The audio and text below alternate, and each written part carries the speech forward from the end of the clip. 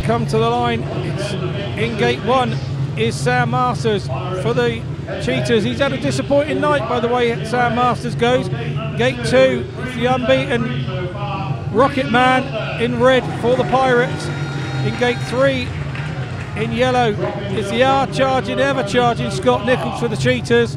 And in gate 4, the new Pirates captain in blue, Ben Cook, who won last time out.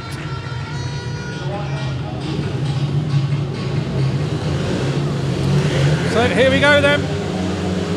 Heat 13 is the big one.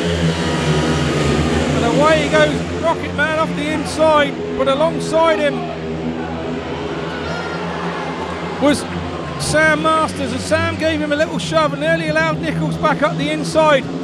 Ben's now got Nicholls contest with. Nicholls goes round the outside of Cook.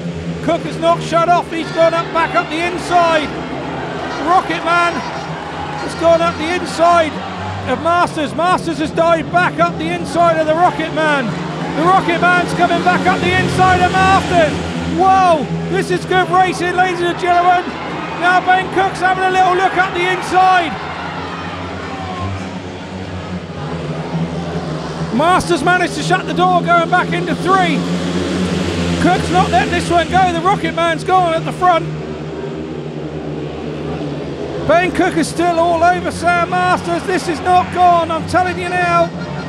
We come round to the checkered flag. It's a big one from Ben round the outside. Oh, and he makes it. I think he gets up.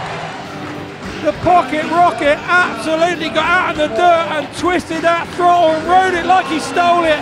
Does he get up? Does he get up? Does he get up? Yes, he gets up. Here's the confirmation of the Heat 13 result. It's a win for Richard Lawson in red for the Pirates. In second was Ben Cook, and what a ride that was. Half a wheel for him in blue. In third was Sam Masters in white, and in fourth Scott Nicholls at the back. Unusual for him. It's a 5-1 heat advantage to the Pirates.